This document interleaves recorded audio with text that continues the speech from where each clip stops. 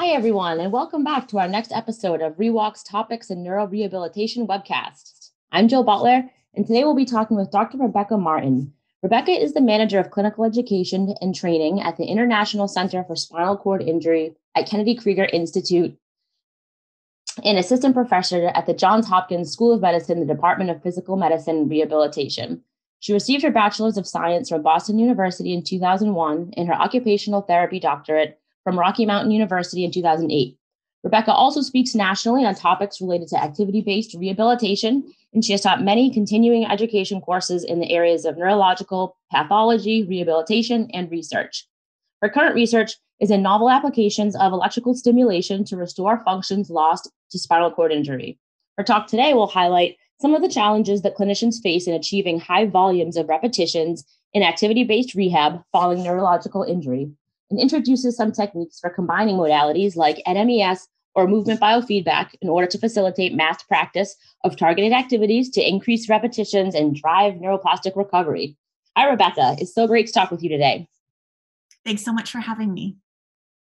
Rebecca, so I'm really looking forward to this talk today because mass practice and high volumes of activity-based therapy are super important for achieving the repetitions needed for neurorehabilitation. But with only a limited time with each patient, sometimes this can be difficult to achieve. So to our viewers, we'd love to hear from you as well. Whether you're PT and OT, what are some of the techniques that you use to maximize repetitions or intensity in your clinical practice? We'd love to hear your thoughts. Don't also forget to like and subscribe to this video if you want to hear more talks like this one. So with that, Rebecca, I'm going to let you take it over from here. Thanks. Thanks to Jill and the team for having me today.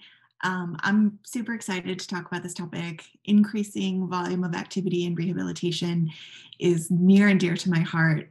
I often walk through my gym and say, can you do one more? How can we get this closer to normal? How can we get a little more volume in? And that's because it is activity that is what creates change in the nervous system. And as you talked about, this sort of neuroplastic capacity of the nervous system is really engaged with activity. And so it's super important. We have this really big responsibility as therapists to make sure that we're providing patients enough activity to make change. So I'm going to talk about spinal cord injury, but all of this could be true for brain injury or stroke or CP. Basically, that we know natural recovery is complicated and limited. So in the spinal cord itself, there are a number of problems. First is that initial cell loss. That cavitation fills in with fluid over time and forms a cyst. There's a scar that surrounds the cyst that represents a mechanical barrier to recovery, but also releases inhibitory cytochemicals, which tell the nervous system this is a zone of damage and you should not come here. There are axons that are transected and axons that are demyelinated, in both cases representing a conduction block. So it's a really complicated problem. And up till now, scientists have been working on a few strategies to make that better. So the first is administration of exogenous cells. So this is where we're putting cells from outside into the spinal cord. These might be a person's own cells, sort of adipose-derived or mesenchymal stem cells. They might be stem cells from a different source. They might be enzymes to help break down the scar or take up some of the fluid in the cyst. They might be growth factors or progenitor cells that are differentiated in a dish. There's also scientists working on building scaffolding. So this is generally biosynthetic materials, sometimes 3D printed, sometimes impregnated with some of those enzymes to help direct axonal regrowth and remyelination.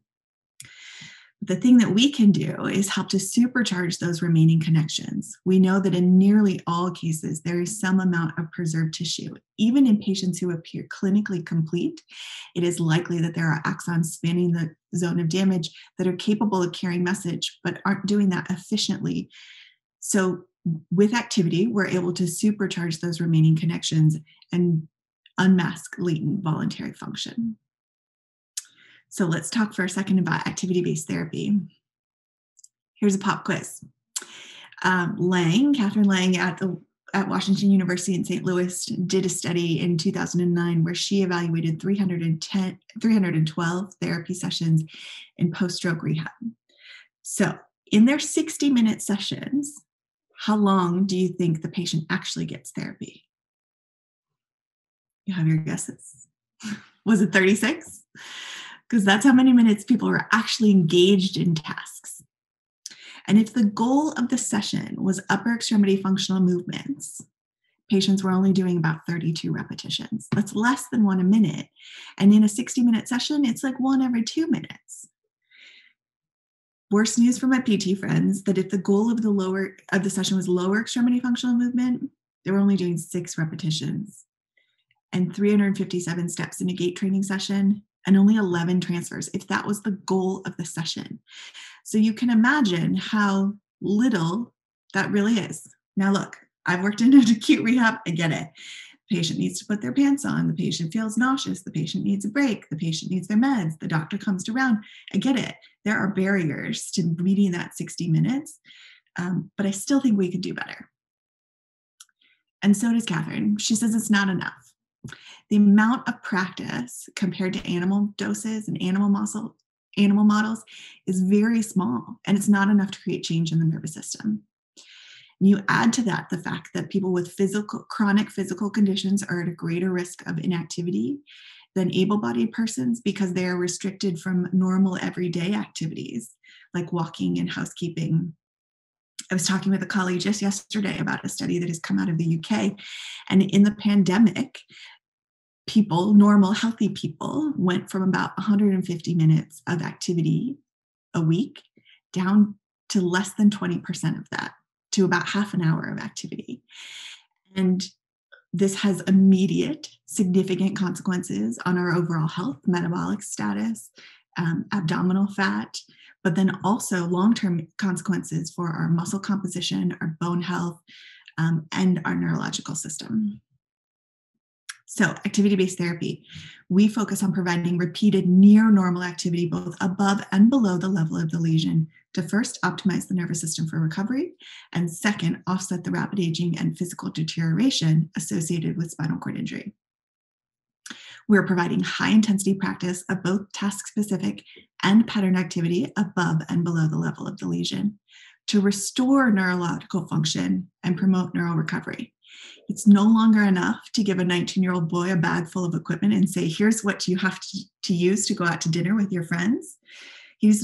I've done that dozens of times in my life, and every time they come back and say, I never touched it, right? Our goal now is to help patients really restore function they've lost to spinal cord injury, get closer to normal because they're more likely to use that. So there's generally 5 key components of activity-based therapy: functional electrical stimulation, locomotor training, weight bearing, massed practice, and task-specific practice. I want to give you a little bit more evidence because you're probably thinking, I don't know about this. So in terms of evidence and dose for intensity and effectiveness, we published a study in 2012 where we looked at a stimulated grasp and release intervention. We had 3 subjects with chronic cervical spinal cord injury who got 30 minutes of stimulated grasp and release over 2 weeks. And here's what that looked like. So when we push the button down, his hand opens, and when we let the button go, his hand closes. And so he has his own shoulder and elbow function, but doesn't have any voluntary hand function. And so by stimulating him to open and close, he was picking up and dropping those balls into the container. In our 30 minutes of repeating this cycle, he was doing on average, or they all did on average, 210 repetitions within that 30 minutes. So if you start to think back to that 36 minutes of intervention and 32 repetitions, now I've got 212 repetitions in 30 minutes. Of course, this was a specific focused intervention, but we did see improvements in grasp strength, speed, and prehension quality in just 2 weeks. The improvements were immediate and were seen 24 hours after the last intervention, suggesting that there is a carryover effect. Patients reported that they were able to use their hands more efficiently in their daily activities. So patients were reporting that they would go out and they would pick up drinks, and that they could engage in hairbrushing and toothbrushing and things like that, where they hadn't been doing them for themselves before. So now you're probably thinking, all right, I get it, but I don't have time for that. Okay, I hear you. And Catherine Lang's group did a follow-up study in 2014 to look at, is there really time for that? So in this case, they looked at 15 patients with upper extremity paralysis post-stroke in inpatient rehab facility. Each of them got 4 days a week of individually tailored upper extremity training, where they were aiming for at least 300 repetitions in 60 minutes, and then 2 days a week of ADL training. And the headline here is that mass practice did not inhibit skill acquisition. So they found they were able to do 47 minutes, better than our 36. But this real significant jump was in repetitions, 289 repetitions per session. You might be worried about your little old ladies complaining about shoulder pain, but it didn't happen. Fatigue was an issue, but you should feel fatigue when you are exercising and challenging the nervous system. That's how you know you're making change. Also, sessions were not often missed, right? So I have worked in acute rehab, and half your time is spent convincing Mrs. Jones to get out of bed for therapy.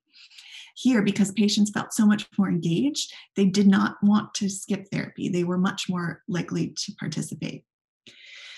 Improvements in the action research arm test and grip and pinch strength, right? So those are component level skills, were were higher in the training group than they were in the usual care group. And FIM scores, that's a functional measure, were equal across the two groups. So patients got better at component level skills and at least as good in their ADL training. So now you're thinking, okay, maybe I got a little time for that. And so here's what we need to know in terms of mass practice. It is high volume repetition of the task components.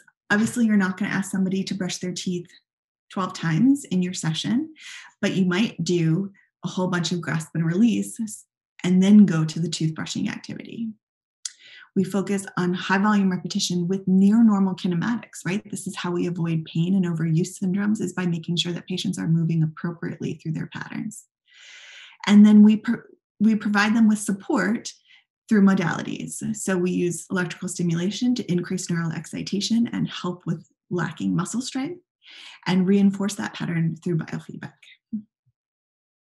So here's another example of a stimulated activity. So the stimulation comes on, his fingers flex, this next channel comes on, and his thumb adducts. And so now he's using, again, his own shoulder and elbow motion in combination with that lateral pinch. This is one of my favorites, right? This is one of the great things about therapists, is how creative they can be. And so this therapist suspended a ping pong ball from the ceiling, put a patient in a mobile arm support, the Sabo mobile arm support, and then used stimulation to her tricep to help with that extension activity. And you can see she's just able to do this over and over and over and over. And so it's really focusing on that elbow extension. Meanwhile, the therapist is giving her cues about her trunk balance, her posture. She's being challenged in terms of her attention. She's being challenged in terms of her balance. We could add additional challenge to her balance by having her in a unilateral stance or a tandem stance.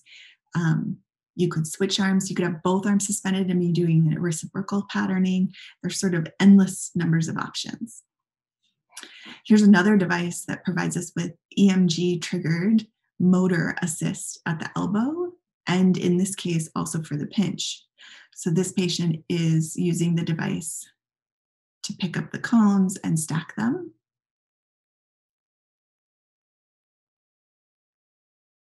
So he's again working on target. He's getting some isometric work at his shoulder by having to hold, and his movement is being reinforced through this biofeedback patterning. So there's sort of really endless numbers of ways you can combine these things. It's about thinking through what our goals are for our patients and how do you challenge them a little bit more? How do you get closer to normal? How do you do one more repetition? So this is, often researchers will put up pictures of their lab and they'll show their postdocs and everything. I don't have postdocs and I don't have a lab, but I have a gym full of people who really care and who are really motivated and pushing. And so here are my patients and their families and their friends getting ready to run a marathon. And And so I have this responsibility to do better for them because this is real life, right? That was really great. Thank you for such a great overview and some giving us some specific examples also of ways that clinicians can help put this evidence into practice. You introduced a lot of great concepts and techniques that I'm sure our viewers will want to learn more about. So I'm going to ask a few follow-up questions for them. So one of the limitations on patients and therapists' time often is the perceived need to focus on retraining specific ADLs. However, you here presented research which demonstrated that a higher ratio of targeted mass practice versus ADL training did not sacrifice performance in the ADLs. Can you talk a bit more about how therapists can promote carryover from the mass practice to drive the improved performance of the ADL tasks? Yes, that's a great question. So I did show you some data where patients who were engaged in that upper extremity training followed by ADL training had good functional skills outcomes. So for us, we often combine the two in a singular session. So we'll help patients to identify, or in our evaluations, we'll identify the component level skills that are weak. Then we'll address those, often in combination with NMES, with some supportive devices, with biofeedback, where we're addressing this one component skill. So maybe somebody's goal is an upper body dressing, let's say. And so you get somebody sitting on the edge of their bed, you apply stimulation, or you use the overhead lift system to help with unweighting of the arm, and you do some activity that involves just that shoulder flexion, just that skill that they're missing to help them to complete the upper body dressing. So for kids, maybe it's hitting a balloon back and forth, or maybe it's painting on a like the bigger the mess, the better, right? So maybe it's like finger painting, or in some cases, I've even had somebody face the other way in their bed and we put shaving cream all over the windows. You'd be surprised how many adults can get into that too, just as a way to sort of engage and do those repetitious activities. And then you use that, you've primed the nervous system, you've reinforced the motor pattern, and then you use that to do the functional skill. So now we're using that same shoulder flexion to complete the upper body dressing task. And then you just work through the components. What's the thing that's really limiting the person from achieving this task independently? And that's where you start. Awesome. That was a really well thought out and a very specific answer. That was really great. So you sort of already touched on some of this, I feel like, in that first answer that you gave us, but I'm interested more specifically in the movement biofeedback system, something like maybe the MediTouch is something that I'm becoming more familiar with, and I think that your facility does have. And I'm just wondering more specifically about with movement biofeedback. How do you recommend specifically using that to engage the patients, both with the ADL stuff and with the mass practice? Yeah, so biofeedback is a great tool to help patients with neurological insult for a few reasons. One is that sometimes the motion is just barely emerging. So maybe we can palpate it, but it's not enough to move against gravity. Or maybe it's enough to initiate, but not complete the task. And then the second thing that's great about biofeedback, particularly for neurological patients, is that it helps patients to tease out when there's co-contractions, which is super common, particularly in upper motor neuron presentations like stroke and spinal cord injury, where there's a lot of spasticity. It can be hard for somebody to initiate a movement in one direction without getting all of these additional things. The harder they try, the more their arm starts to jump or their trunk goes into extension, right? So biofeedback is a great source for that, to help tease out those things. We can provide somebody with feedback that says you've accomplished the task. We can pair it with stimulation to help them complete the task. And then we can help to get closer to normal in those repetitions by providing that, by using that biofeedback. The MediTouch in particular is a great option because even if the patient's only able to move a little bit, it's reflected back to them as full range across the screen in whatever activity it is that they're engaged in. The other thing that's really great about the MediTouch is that it inherently demands these high volume of repetitions, right? All of the activities are structured to be repeatable over and over with consistent targets, and then you can increase those targets over time to help the patients to move a little bit further. Yeah, absolutely. Those are the things you touched on are some of the main things that I do like about biofeedback in general and the MediTouch. And then the piece that you said too about working on getting away from that co-contraction type scenario that sometimes patients sort of get locked into. That's something that I'd like to learn more about, I think. So I don't know if there's anything else you have to sort of add to that specific piece. But I think that that is something that there's a huge need for help with. And I'm hopeful that the whole gaming piece, plus, like you said, the magnifying bit, Yeah. yeah, incorporating the biofeedback to help with getting people out of those co-contraction type situations. Yeah, I think one of the things I love about biofeedback is that there's often patients will try to push really hard, right? Because they want to show you that they can do it or that they can move, whatever. And when they do that, they wind up recruiting all this other stuff, right? They're not able to sufficiently engage the thing that's weak, let's say your bicep. And so you get this overflow into all of these other things, shoulder, tricep, trunk, and you get this overflow. So the biofeedback I love because you can put it on, you can set that threshold real low for them. And so as soon as they engage their bicep, they get the reward. The thing moves, the game accomplishes, right. They shoot the basket, they explode the asteroid, whatever it is. MediTouch has some great options. And then you give them that reinforcement before they start to engage everything else. And so that makes sense. Make it this real low level. And then as they get stronger, they start to engage. They'll be able to engage more. Right. Right. So like stopping it before it's even engaged is the idea rather than sort of a negative response for once it's already happening. Right. So using the positive feedback side of it. I like that. That's really great.